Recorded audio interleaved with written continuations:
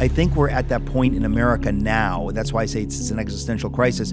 If we don't use everything we have now, we're guaranteed to lose. We need to use everything we have, and we need every Christian. But before we get into our conversation, my name's Eric Metaxas, and this channel exists to bring you a biblical perspective on today's news, culture, and hot button issues. If you're new here or not, welcome, and be sure to hit the subscribe button and the bell icon so you are notified when new videos get posted. You wanted to ask me questions about my new book, Religionless Christianity. Wow. Or people have submitted questions, and you've been elected to read the questions to me. I have, yes, okay, I have. I'm nervous, but let's do it. Well, here we go. You think you're nervous? This is a great book, by the way. Religionless Christianity, God's Answer to Evil. And there's another part of the front of the book that I think is absolutely spot on. It says, there is only one hope left to save America and the world: active, robust, and public faith in God. And I think most people out there that listen to this show and other shows like it will have to agree, because things have gotten so far off the rails that, we're now in the ocean somewhere. Well, not everybody would agree, and that's why I wrote a letter to the American church and why I wrote this book. I'm trying to make the biblical case so that people would consider it, because not every people are on this page. But anyway, so somebody who has submitted these questions you're going to ask me? They're just from all over. So general questions, a lot of them come in like, people ask the same questions over and over again. So I can say, like, Bob, Mary, Jane, and Bill. Yeah. They all ask this question. Okay. In fact, let me start with the first question. Okay. And this is a general one to all authors, but what sparked you and your interest in writing this book? I needed the bread, man. The rent's due, and I had to come up with something. This money. Yeah. Well, no, clearly we hope that's not the case. We hope that I wrote it because God put it on my heart, which, you know what it is? Actually, Letter to the American Church, that book, I know God called me to write that in a way that I had never experienced anything before. Like I knew I had to write that book. And the response to it has been so extraordinary, frankly, very surprising to me, that, the publisher was saying, well, do you have more you want to say on this? And I thought, well, yes, actually quite a bit. And so the Letter to the American Church is my shortest book. This is almost as short, but there's some very important things in terms of, when people say, okay, so I'm supposed to live out, if you agree with the premise of Letter to the American Church, I'm supposed to live out my faith. I'm not supposed to be merely religious as a Christian. What does that look like? Well, religionless Christianity means to be the answer to that question. What does it look like to actually live out your faith in a way that's not merely religious in the negative sense of religion? And I don't know, should I answer the question about the title now, or is that one of the questions? Well, that's the next question from Mary, Bob, Jill, and Peter. Can you define religionless Christianity? Why is it God's answer to evil? Well, obviously I write I shouldn't say obviously, but I'm happy to say that I do write about all of this in the book, about the title, the meaning of the phrase. Religionless Christianity is a Bonhoeffer phrase. Bonhoeffer was writing to his best friend, Eberhard Bethge. I met Eberhard Bethge's widow in Germany in 2008. Eberhard Bethge was Bonhoeffer's closest friend, and he was intellectually brilliant, as Bonhoeffer was brilliant. And in a letter right at the end of his life, Bonhoeffer's in prison. I believe he's in the Gestapo prison, which was a dark place, figuratively and literally. And he wrote a letter to his best friend in which he was asking, now in 1944, how did we get where we are, that we've sort of lost the battle? The church did not live out its faith. And he says, if only we had had a religionless Christianity. And he's using religion in the pejorative term that Karl Barth would have used it, that religion as just dead religiosity, just playing church. And Bonhoeffer says what we ought to have had was a religionless Christianity. In other words, instead of going through the motions, the Pharisees went through the motions in the temple. A lot of Christians go through the motions on Sunday morning. He was saying, instead of just doing that, what if we had actually lived out our faith in a heroic way as though we actually believed it? We would have stood against the evil, but the German church didn't do that. And I thought, I need to explain what is religion apart from real faith, what does that look like? What are some religious idols that Christians worship, thinking that they are being Christians, but actually these are just religious idols? And in the book, I lay out some of these religious idols where they're really substitutes for actually worshiping Jesus with our whole being. And so I kind of lay that out. And because it's an example of how Christians have been fooled in the past. And the story of Bonhoeffer, it's the classic case of he was trying to wake up Christians to stop being merely religious and to be actually faithful in every sphere, willing to stand bravely against the Nazis. And they were thinking, no, we just want to do church. We just want to have our little religious services. We don't believe it's our job to get into that. So in the book, I try to unpack what these religious idols are and how we might be guilty of worshiping them rather than worshiping Jesus. Yeah, because it seems like a lot of churches now have leaned toward becoming more like social clubs. Come on in, we're going to celebrate this activity and that activity, and we're going to have a bake sale, and we're going to, and then they have their flags out there that don't say, we believe in Jesus. It's like, we believe in what the culture's doing, we're going to follow that. And so where did the religion go? Well, there's a lot of that. I mean, that's really the darkest side. But to me, it's even churches that wouldn't go there, but neither are they being heroic in the battle for God's purposes. That leads me back to one of the most dramatic examples you put in Letter to the American Church about that, 18,000 churches? Yes.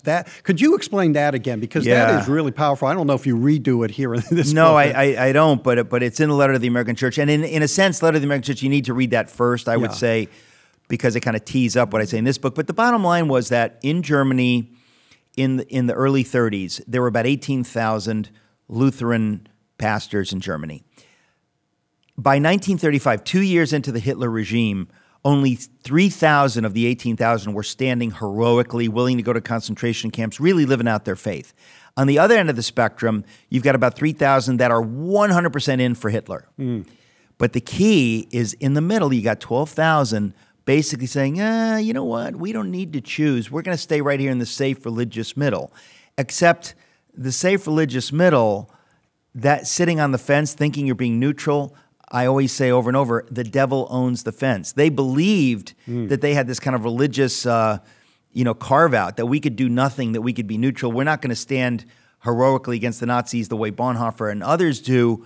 We're just stay here. It's kind of like somebody saying, I'm not going to vote. You have chosen to allow evil to have its way, but you're pretending you've got this religious objection and you can just be somehow neutral. And that to me is where many in the American church are today. And I'll say it is where there are many people who go to churches like that, where you're just effectively playing church on Sunday morning rather than saying, this is not the church, we are the church, and we meet on Sunday morning, but then we go out. The church goes out of the building and affects the culture and fights for God's purposes in every sphere, including politically, just as we did when we fought the slave trade, just as we did when we fought for the abolition of slavery in this country, just as when we fought politically to end Roe v. Wade. That's part of the church's calling. And so in both books, I try to make that clear. Yeah, very good. Thank you. Let's go on to what does it mean to, and I think you covered a lot of this, but what does it mean to live out your faith actively? Yeah. Well, again, this gets to the core of what I'm calling sort of the American heresy, is this idea that we don't need to live our faith out in all spheres. We can talk about it, but the reality is it's like a hobby. It's something I do in the basement. It has no bearing on what I do when I leave the basement. That's the opposite of what our faith is supposed to be. Our faith is supposed to be lived out in every single sphere. And I think that we kind of make faith, as I say, it's like this part-time thing, but it's supposed to inform everything that we do. My faith is supposed to inform my relationships. It's supposed to inform what I would do with my life professionally. Everything is supposed to be informed by my faith. And I think that in America, we've been so blessed that we've gotten spoiled and complacent, and we kind of act like, well, it's this private thing. And we're supposed to bring God's view of things, the biblical view of things, into every single sphere. And a big part of the way we can do that is politics. We have the gift of self-government where we can advocate for the right kind of for people who are advocating God's policies, or we can ourselves run for office. So there are many things. We'll continue that. I know we're going to a break. Speaking of Bonhoeffer, this next one I think a lot of people were thinking about this one. If Dietrich Bonhoeffer were alive today in 2024, what do you think he would say about the state of America? Yeah. Yeah. Well, I think it's fair to say that, well, I say this, I think, literally in the first page of this new book, that we're in a spiritual war and that we are in the third existential crisis of our history. The first was the Revolution, the second was the Civil War, and the third is where we are now. And what we're fighting now is the forces of real wickedness. In other words, that forces that are deeply hostile to Christian faith. In other words, it's not like in the old days where, Tip O'Neill is the face of the Democrats and we've got some differences on taxes and this and that. No. We are now dealing with evil. I mean, we had the President of the United States who is dramatically pro-abortion, who is dramatically pro-transgender. I mean, really sick stuff. He declared Resurrection Sunday, Easter Sunday, as some trans day of visibility. I thought to myself, I've never in my life seen such an open hostility to Christians. I've never seen it before. And I think if you're a Christian, you need to understand that's what's happening right now, and you need to be awake to it. And Bonhoeffer was awake to it in Germany. He said that what's happening now in Germany, we need to fight. And many Christians said, no, we think you're just being a hothead and take it easy. And, Hitler, he'll be around, but he'll leave and we'll move on. And no, Bonhoeffer could see that the Nazis were playing for keeps. They wanted to fundamentally transform Germany. Yeah. Just as the atheist, Marxist, globalist forces in the world and inside America. Now, they want to fundamentally transform America, and they're doing it to make us no longer the nation that our founders brought into being with the Lord's help, to put it mildly. The Lord brought it into being. And it was once meant to be a city, a shining city on a hill, in the words of John Winthrop, and that it was supposed to be a beacon of liberty and a beacon, frankly, of Christian faith, so that people would look at this country and go, what do they have that we don't have? What are they doing that makes them flourish? Why is God blessing them? How come they can govern themselves? That's so beautiful. What is going on over there? I mean, Tocqueville came over here in the 1820s to investigate, because this didn't go that way in France. The French Revolution was a bloody, atheistic, to some extent demonic revolution. It did not go well. It was a bloodbath. So Tocqueville comes over here to say, what do they have? What is his conclusion? The churches, vibrant Christian faith. It was at the very heart of America. Yeah. Now, we weren't officially Christian, because why would we need to be officially Christian? We would just need to be actually Christian. We don't need to be officially Christian. But it was kind of assumed by all the founders that we're going to be essentially Christian. And we have drifted so far away from that, and we are now being attacked by people that are not just on board, but they are openly hostile to God's values, to God's principles, to biblical values, and to Christians. And so you have things that we never dreamt of in our lifetime. The FBI being weaponized against pro-life people. You have children being taken away from their mother and father because the mother and father have a biblical view of sexuality, of the human person, and they don't want to use their kids' quote-unquote pronouns.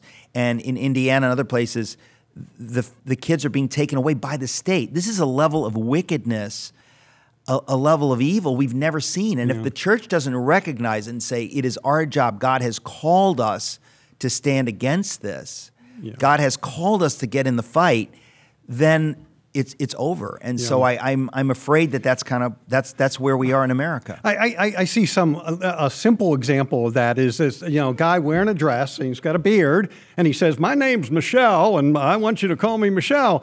And if you call him Michelle and treat him as a woman, not only does he have a problem, you have a problem. Right. And then, of course, the nation has a problem. You've been forced to lie. Exactly. Yeah. We are self-censoring. We're afraid.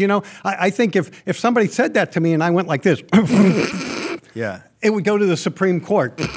You're Yeah. not allowed to do that Yeah. because that's hate speech. Or Yeah. that's a hate smirk. But I mean, honestly, that's where we are. Yeah. And but the thing is, and again, the reason I wrote both of these books, but specifically this Religionless Christianity, is because there are many Christians who feel like they can opt out. They can avoid this. Like it's not going to come for them. One of the chapters of the book, I talk about the spirit of cancel culture. Yeah, It is a wicked Marxist spirit, Yeah. and it's coming for you. And so you need to stand against it when it comes for anybody, not just when it comes for you. We'll talk about that later. But in the book, I talk about Bonhoeffer. I talk about Martin Niemöller. Yes.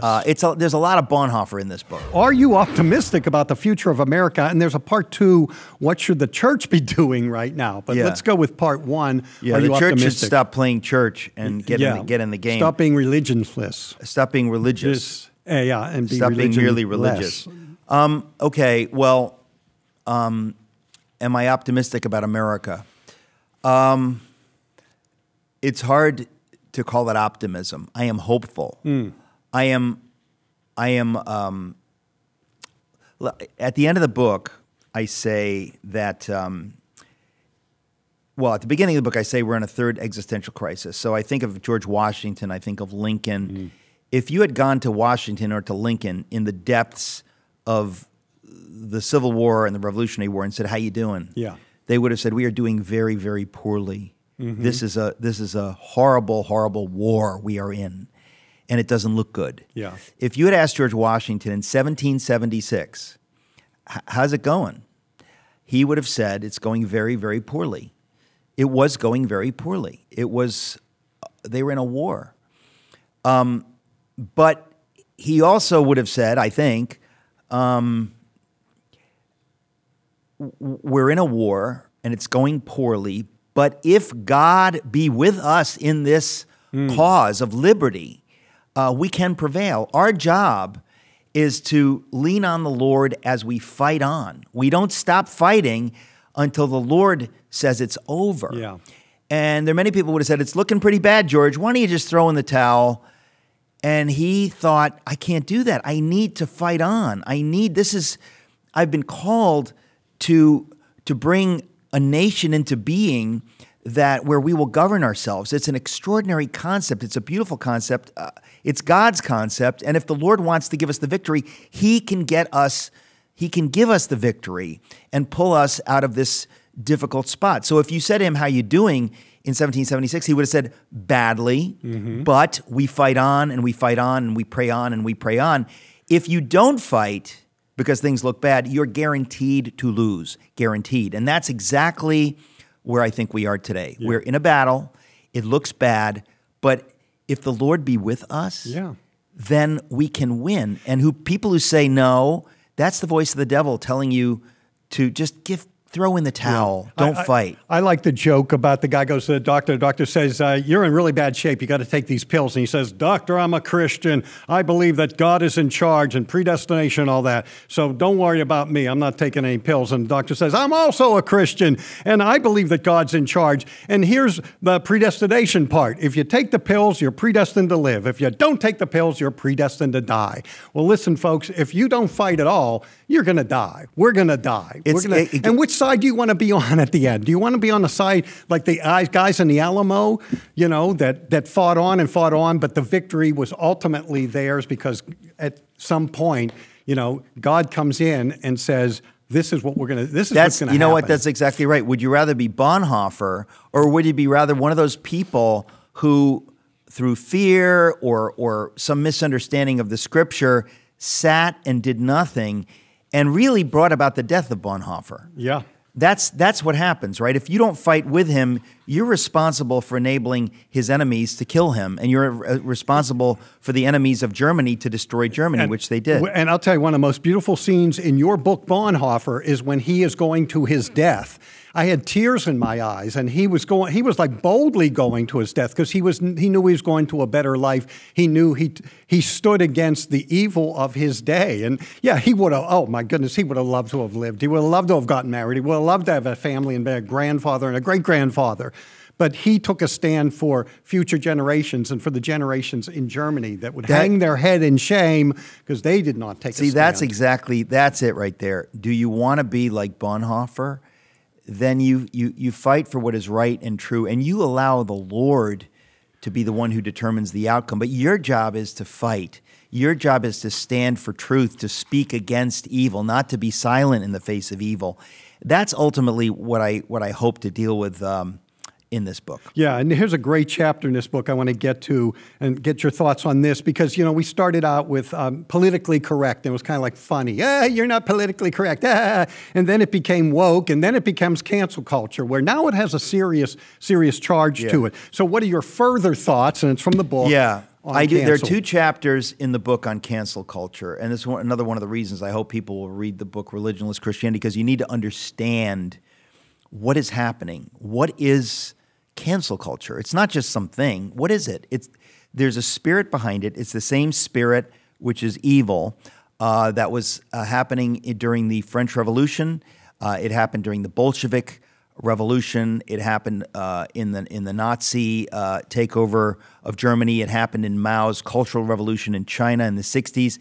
It is demonic, and it wants power, and it is bloodthirsty, and it's willing to pick off people. That's part of it, right? It has no actual standards. What it does, it pretends to care about the poor, pretends to care about racial equality, it doesn't care about any of these things. All it's doing is using these things as a way to pick people off. And in the book, I talk about my friend Kirk Cameron. He was on Piers Morgan. I tell the whole story in the book. And he was asked by Piers Morgan, if he was in favor of same-sex marriage. And he said in the most kind way possible that he had a biblical view of marriage. He was attacked like he was the devil. And I thought, where were all the leading Christian voices to stand with him, to fight back against these evil forces that had come?